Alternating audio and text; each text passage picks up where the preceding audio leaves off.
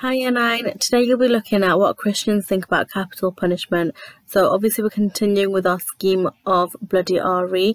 Last lesson you looked at what capital punishment is, and you'll be looking at religious perspectives about capital punishment now. Looking at Christianity first, and after half term you'll be looking at Islamic attitudes towards capital punishment. So your LO for this lesson is to be able to explain different Christian views on capital punishment. So what is the point of punishment? So on this mind map, I'm going to tell you a few purposes of punishment.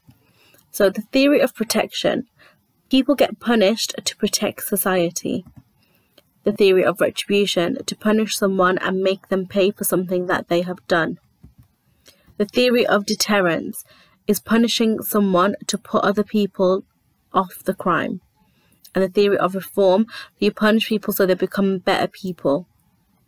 Now, on your whiteboard, paper or device, can you give me an example of protection, an example of retribution, an example of reformation, an example of a deterrent, please?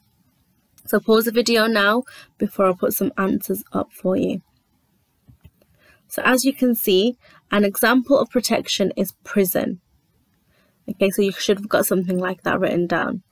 An example of retribution is the death penalty that you would have learnt from last lesson. An example of reformation is community service, so you're paying back to the community. And an example of deterrence is electronic tagging. So for example, if you see someone with a tag on their ankle, that would put you off doing a crime, because you'll see that you'll have to wear that around with you.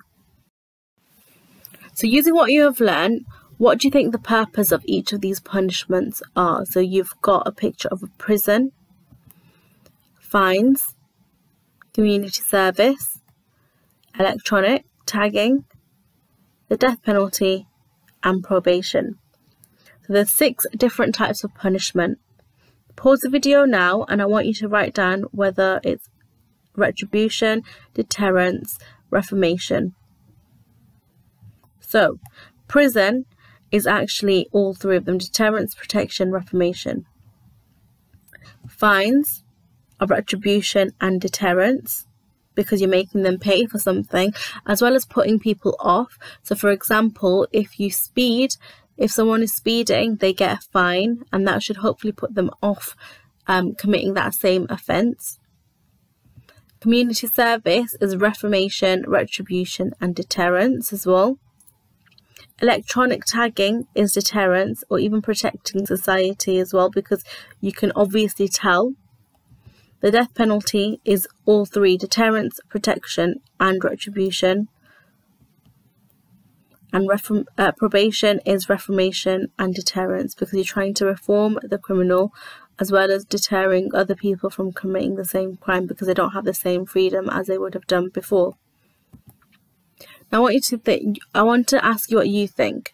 On your paper, device or whiteboard, can you complete the following sentence? What do you think the best way to punish someone is? And I want you to explain why. And your master task is to think about whether or not the death penalty does do this or does not do this.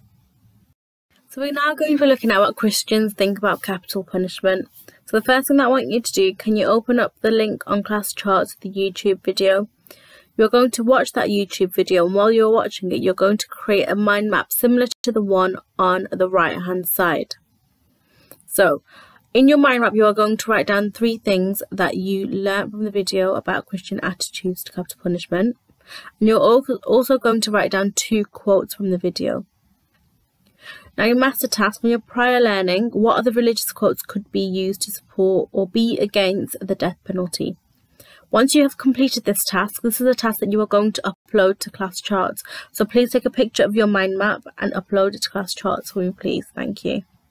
Your plenary for today's lesson is word search. So you're also going to go on to class charts again to follow the link to take you onto Word Wall.